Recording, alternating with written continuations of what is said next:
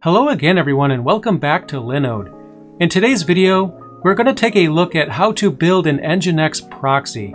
Now NGINX itself has all kinds of awesome features. You can use it as a simple web server, a load balancer, or like we're going to do in this video, a proxy. And there's all kinds of different reasons on why you might want to create a proxy with NGINX, but typically it allows you to have something on the public end in front of an internal server that you don't want to have direct access to the public internet.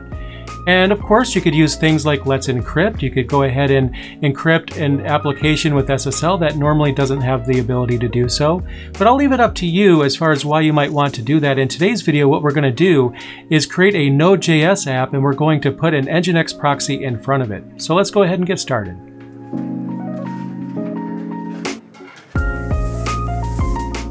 Now what I've done off camera is I've created a brand new Linode. I called it NGINX tutorial. And we are going to use this as the example Linode for this video. So I'm going to copy the IP address to the clipboard, and as usual, we will use SSH to connect to it. Paste in the IP address. Type in my super secret password. And now I'm connected. So let's go ahead and get NGINX installed. So for this tutorial, I am going to be installing the mainline NGINX, which is going to require the installation of a key and an extra repository. So I'll paste in the appropriate command right here to download the key. So basically, I am just using wget to download the key right from the NGINX website. And now, as you can see, we have the NGINX signing key downloaded to our Linode. And now that we have the key, let's go ahead and install it. So for that, I will type apt-key, add, and then the file that we've just downloaded, I'll press enter. So now that we have the key on our Linode, we can add the repository. So for that, I'll use nano, basically a text editor, to edit /etc apt sources.list.d nginx.list, just like that.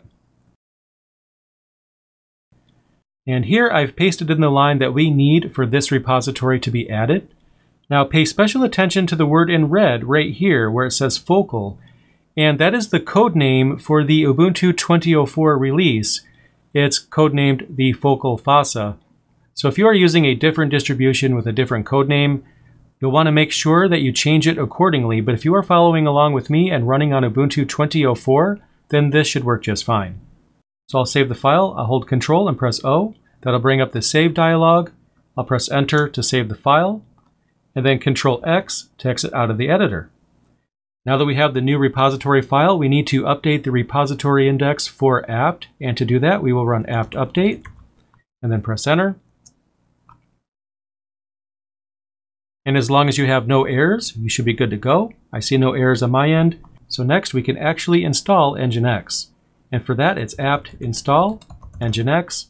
Simple enough. I'll press enter. And now we have NGINX installed. We'll want to make sure that it's actually running. So what we can do is type systemctl status NGINX. I'll press enter.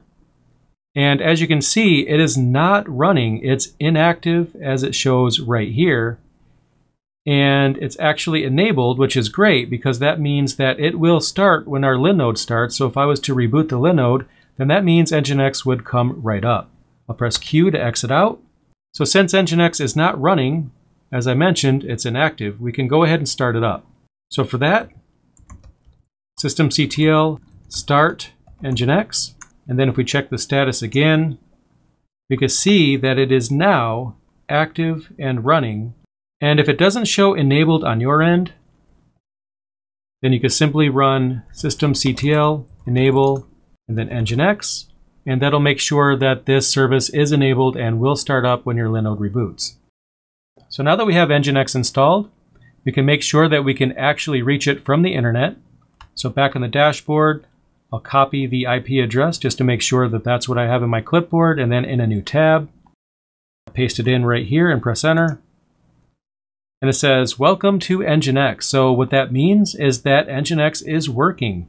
It's installed and it's ready to go. Now, of course, we'll want to configure NGINX, and the nature of today's video is we are going to set up a reverse proxy, but already we can see that NGINX is working and available from the public internet. That's pretty cool. So, in order to set up a reverse proxy, you'll need to have an application running that we can proxy to. Off camera, I set up an Express app in Node.js, which is running on port 3000, but this can be anything from a Docker container to a Snap package, a Java application, or even another web host. And what I'm going to do is change directory into the etc nginx conf.d directory. And as you can see, we have a default.conf file right here. So I'm going to create a new one. I will just use nano. I will call it nodeapp.conf, just like that. And then here I will paste in the code for this configuration file, which looks something like this. Now, what you'll want to do is this line right here, where it says server_name and then example.com. You will want to replace example.com with your actual domain name or the IP address of your Linode. So, since I don't have a domain set up for this particular Linode, I'll just erase all this right here and then paste in the IP address.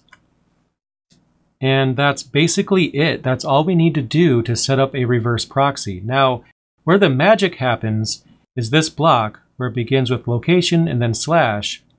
We have the proxy pass directive, which is basically proxying traffic to localhost :3000.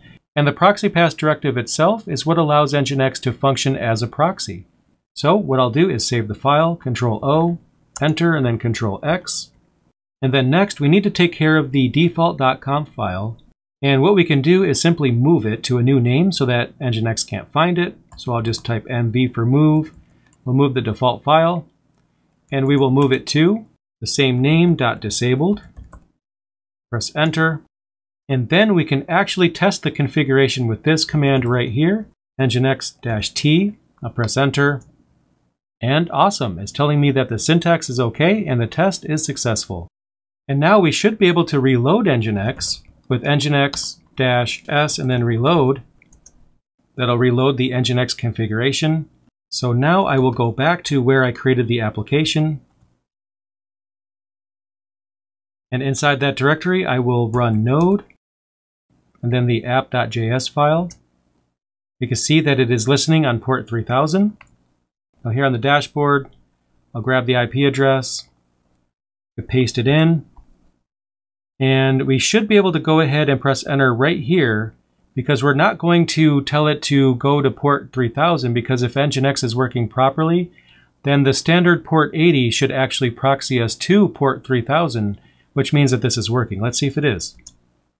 And well, would you look at that, it says hello world right there. And that's coming directly from our Node.js app that NGINX is basically proxying us to, which is awesome. So now this app is accessible from the public internet. So with this, you can go ahead and develop your own Node.js app and run it on your Linode and expose it to the public internet through the proxy. Now, one of the main advantages here is that you can use Let's Encrypt's certbot to create an SSL certificate to secure your Linode. That's beyond the scope of this video. We already have a video on the channel that shows you how to do that. But now that you have an NGINX proxy, you can now set up a Let's Encrypt certificate on your app that'll help it be more secure.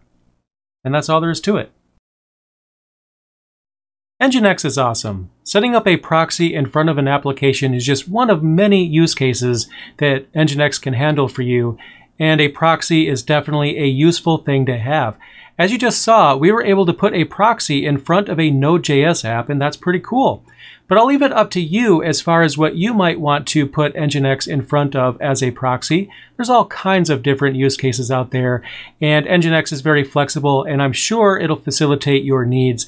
And I hope you enjoyed this video. As always, make sure you click that like button and that subscribe button. We have more content coming very soon, so stay tuned.